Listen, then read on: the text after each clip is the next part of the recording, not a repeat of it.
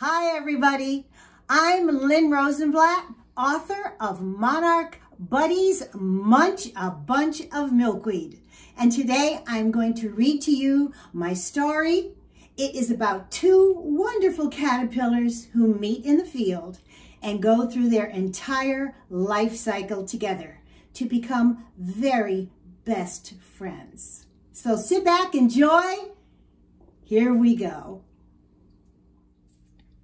Monarch Buddies, Munch-a-Bunch of Milkweed. This story is dedicated to preserving the milkweed habitat of the magnificent monarch butterfly. Without milkweed, the monarch will not exist.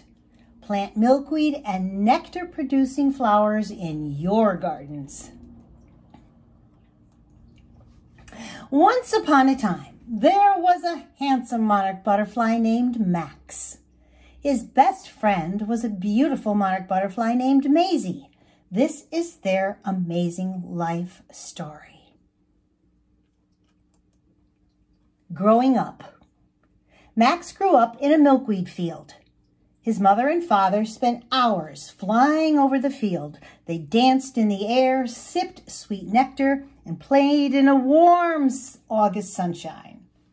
It was a joyous event when Max's mother began laying eggs. One by one, she laid hundreds of tiny white eggs, only on milkweed leaves. Max was lucky. She laid his egg in a very safe place, and then she flew away. Max grew inside his tiny white egg. In a few days, he hatched out of the egg by chewing a hole in the top of the eggshell. Slowly, he climbed out of his shell and sniffed the fragrant air. Off in the distance, Max could see pom-poms of sweet-smelling milkweed swaying in the breeze. He gazed in amazement at his beautiful new world. "It is so special here," he sighed. And then, as caterpillars always do, he turned around and ate his eggshell. Do you eat eggshells for breakfast? Baby caterpillars have lots of fun. They love to crawl in the tender young leaves at the top of the plants. Max chewed and munched milkweed leaves all day long. In fact, he ate so much that his colorful striped skin began to feel too tight for his body. So he shed it. He munched and he grew, and he shed his skin again. He munched and grew and shed his skin again. Each time, Max rubbed off his face mask too. Can you see it? "Shedding is always such an ordeal," said Max, in no particular order. I squeeze, I push, I tug, I pull, until I lift myself out of that tight old skin. And every time I shed, I rub my face mask off too. After all that hard work, I deserve a healthful treat. I love eating my old skin. It's full of vitamins.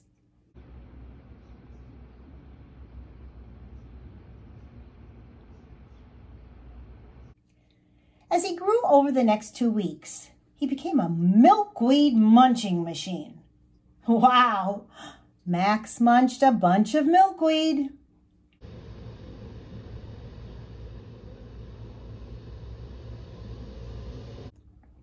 By the time Max was a full-grown caterpillar, he had shed his skin not once, not twice, not 3 times, but 4 times. He loved his home in the milkweed field. There was plenty of warm sunshine and lots of yummy milkweed to eat, but something was missing from his life. "I'm lonely," said Max. "All I do is munch and munch and chew and munch and chew and munch some more." One day, while Max was sunning himself, a little caterpillar walked up onto his leaf. "Excuse me," said the friendly little caterpillar. "My name is Maisie. Are you new around here too? Would you like some company?" "Why, yes," said Max. "Perhaps you would like to sit a while and share my leaf with me." "Thank you, I think I will," said Maisie, while inching her way up onto the leaf. And from that moment on, a wonderful friendship was born.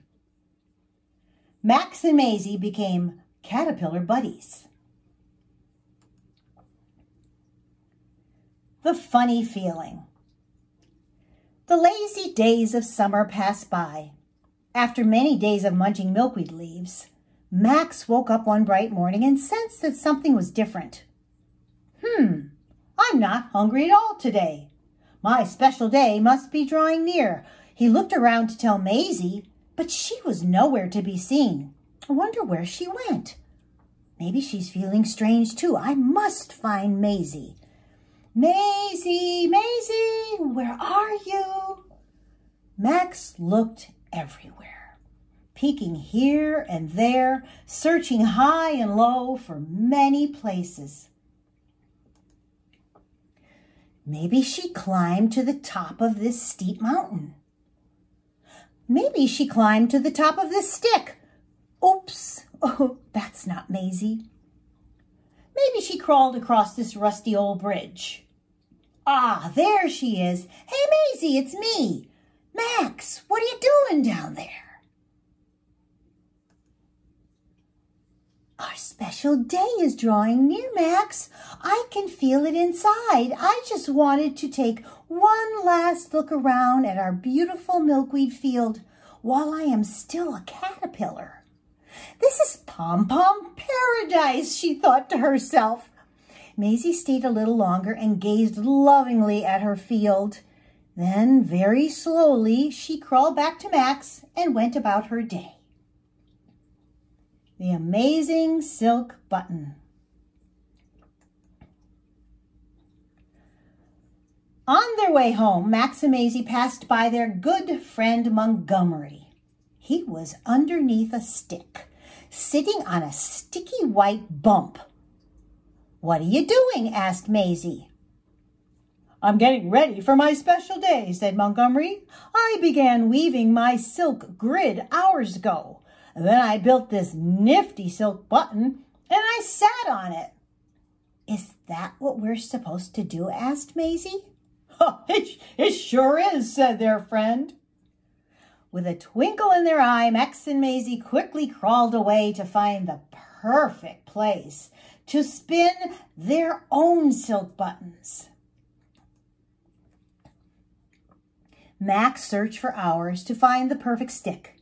Now it was time to put his silk spinnerets to work. They were located under his head, and he could spin silk threads just like a spider. "My grid needs to be strong," thought Max. First his head went to the left, and then his head went to the right. Back and forth, over and over. Soon he had piled a neat little lump of sticky thread in the middle of his grid. His button was complete. Max was so tired, oh, ever so tired. He carefully turned his body around and shortened himself, positioned himself on that sticky pile of silk thread. "Maisie, look at me. I'm sitting on my button. I'm attached." "Me too," said Maisie. "I found a dandy little spot to weave my button too." Then she and Max rested quietly from all their good work in the warm summer shade. But not for long. Soon Max was calling excitedly, "Maisie, Maisie, look at me now." There was Max, hanging from his button upside down. "Oh, Max, you're such a show-off. Montgomery told me that hanging upside down is all part of getting ready for our special day. Try it, Maisie. This is fun." "Okay, Max, here I go." "Whee!" shouted Maisie, and Maisie landed upside down just like her buddy Max. This is more fun than hanging onto a milkweed pod on a windy day. I'm queen of the stick, upside down. It's like bungee jumping. Whee! Montgomery would be proud of us. Max and Maisie snoozed and stretched in the warmth of the summer sun. It was a wonderful way to pass the time with your best buddy. Soon they would shed their skin for the 5th and final time. Little did they realize that something very mysterious was about to happen. Max and Maisie would never look the same again. Turning green. As the afternoon passed on, Max had a wonderful time watching Maisie. He amused himself trying to decide if Maisie looked more like a letter J or an upside-down candy cane. But then he began noticing something else. Maisie's antennae were drooping, and her body seemed to be changing color beneath her striped caterpillar skin. Maisie was turning green. Maisie, Maisie, don't look now, but you're turning green. And so she was. Maisie stretched and quivered as her body swelled and straightened. Oh, I do feel a bit unusual, she said, chuckling to herself over Max's enthusiasm. I can feel my outer skin splitting behind my head. It kind of tickles, but it doesn't hurt at all. This is it, Max. This is how it starts. I'm getting ready for my special day. Oh, look, Maisie, I think I'm changing color too. My skin feels very tight. Shh, said Maisie. I am trying to rest, but you do look a little green. Montgomery told me that we would shed our skin one more time. He said we have green bodies beneath our striped skin. They both laughed. Won't we look funny? Now let's get some rest. This time, Max listened to Maisie. All this activity was very, very tiring, so Max and Maisie drifted off into a very welcome sleep. The dream. It was nighttime. Max and Maisie were sleeping soundly beneath the stars. Soon Max began to snore.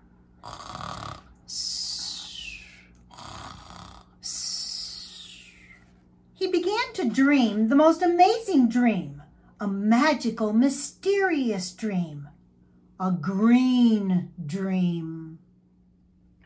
His antennae started quivering. His body straightened out. His stripes began to disappear. His skin was tossed about. He wiggled left, he wiggled right. He shed off all his clothes. A miracle happened from his tails down to his nose. He changed into a chrysalis. His body did not move. Then little pearls began to show from deep within a groove. His outer skin turned crystal clear. The pearls turned into gold. And deep within, 2 magic wings were waiting to unfold. Max's green body looked like a jewel shimmering in the moonlight. It was the strangest dream he ever had. The next morning, Max and Maisie awakened to a very big surprise. Their caterpillar bodies were gone. Max's dream really did happen. It wasn't a dream at all. No longer did they wear the colorful stripes of a caterpillar. Through a miracle of nature, their bodies had changed into a beautiful shimmering green chrysalis, and halfway around the top, a ring of golden pearls sparkled in the morning sunlight, just like in Max's dream. For the next several days, Max watched Maisie. He loved watching her sparkle in the sunshine. After it rained, she changed every day. And Max could see her peeking through the clear covering of her chrysalis. Once again, his buddy looked very different. Her light green color was slowly disappearing, and now Max could see colors of black and orange and white polka dots, too. Max knew something very special was about to happen. The special day. Good morning, everyone. Surprise, surprise. Do you recognize me? It's your old friend, Max. the most amazing thing happened. Maisie and I were sound asleep. The sun came up. I opened my eyes. I stretched a little and pop! My chrysalis opened. I almost fell out, but I held on to those nifty little ridges at the top. Wait a minute. The door of Maisie's chrysalis is opening too. I'm so excited. I can hardly wait to see her. Here comes Maisie. Wow. Hi, Max. It's me, Maisie. Do you recognize me? I sure do, Maisie. I watched you emerge from your chrysalis. I'm so glad to see you. Our special day has finally arrived. This has been the most exciting day of my life. Look at us. We're beautiful monarch buddies. We're not caterpillar buddies anymore. We're monarch buddies. And so we are, said Maisie happily. But now we need to do some stretching and drying exercises. Our wings are still very wet. So get ready, Max. 1, 2, 1, 2, 1, 2, 1, 2.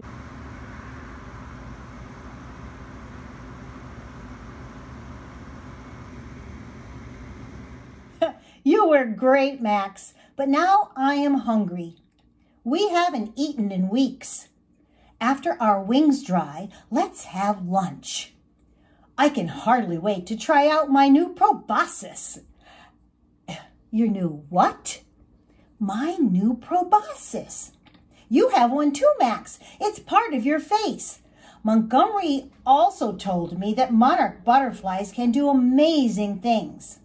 We smell with our antennae, we taste with our feet, and sip nectar through a food tube called a proboscis. It works like a straw. Our munching days are over.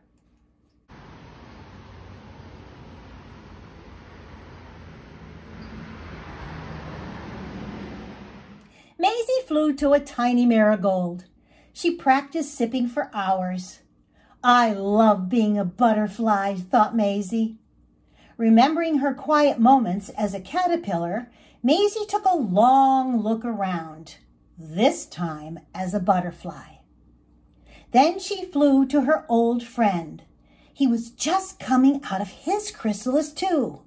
Hi, Montgomery. We missed you. Max and Maisie loved their life in the milkweed field. They met many new friends. Max and Maisie spent days flying above the milkweed field. They danced above the plants, sipped sweet nectar from the blossoms with all their friends, and played in the late summer sunshine.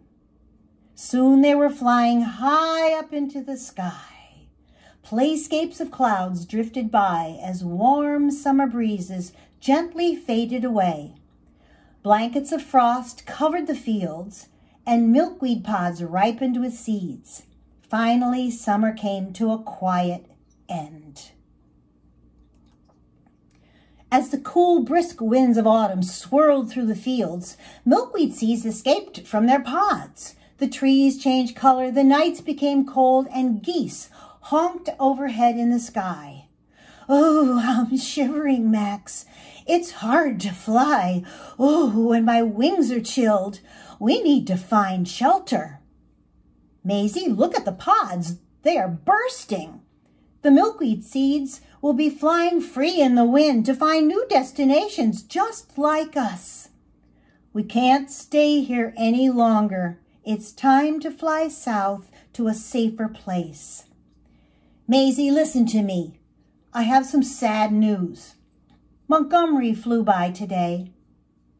He stopped by to say goodbye and wish us a safe flight, but sadness filled his heart. Poor Montgomery, his whole world has fallen apart.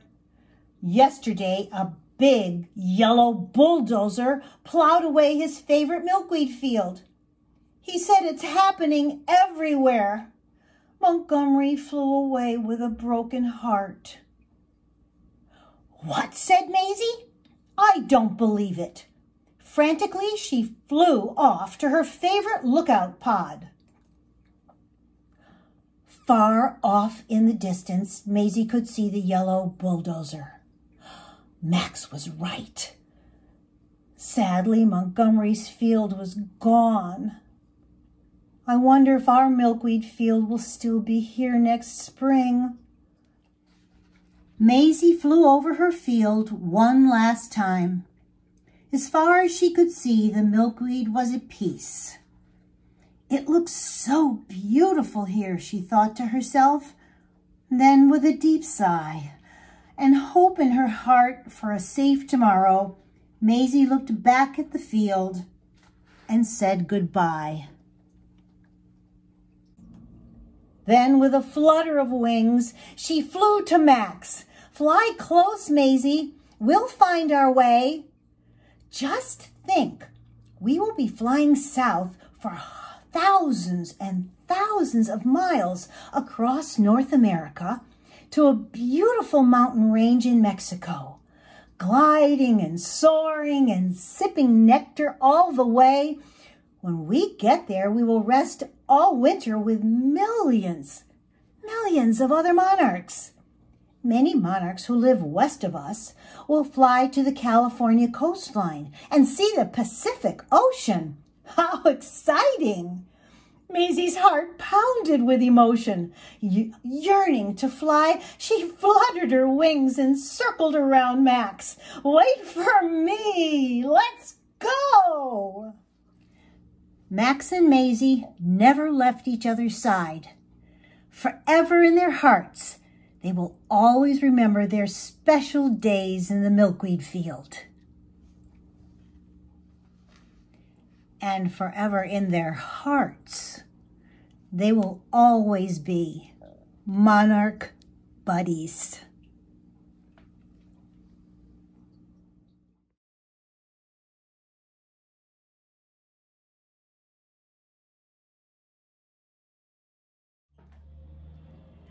Hi, everybody.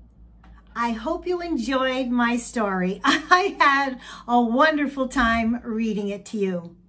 I want to wish everyone a wonderful day. Thank you for joining so that you could hear the story of my heart. It's all dedicated to preserving milkweed and creating a safe, happy environment for the monarchs. Plant milkweed wherever you can so that the monarch mama can have a place to lay her beautiful eggs, raise the caterpillars, and grow up to be gorgeous, beautiful butterflies that fly south to Mexico or to wherever their destination is to be and preserve the monarch's habitat. This is the goal of this entire thing. So onward and upward, fly safe. Thank you, everybody, for joining me today.